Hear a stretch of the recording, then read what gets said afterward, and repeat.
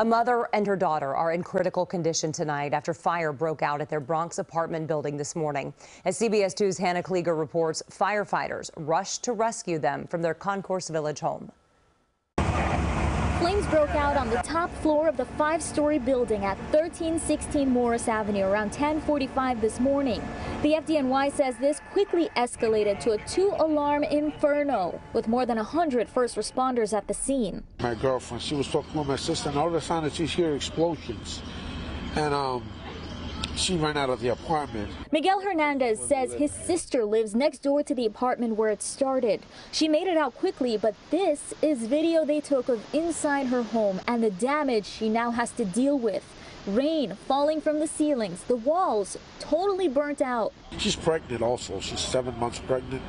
So she was just trying to get out of there as soon as possible. The FDNY says 2 people, a woman and a child, were rescued and rushed to the hospital in critical condition. Found 2 victims in the back bedroom. They were forced to hold those victims there while the hose line was put into place, and they successfully pulled both of those victims out of this fire, a mother and a daughter. The FDNY says another civilian and firefighter were injured, but thankfully both are expected to be okay. Now, this fire was deemed under control 40 minutes after those flames broke out, and the acting deputy chief today praised those rescue efforts. These guys did an incredible job. This is 26 years.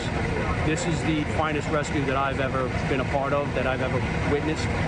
They put themselves in harm's way to help protect these 2 individuals. Canines and fire marshals later arrived to determine what caused this, as workers in the building now begin those cleanup efforts. In the Concourse Village section of the Bronx, Hannah Kliger, CBS 2 News.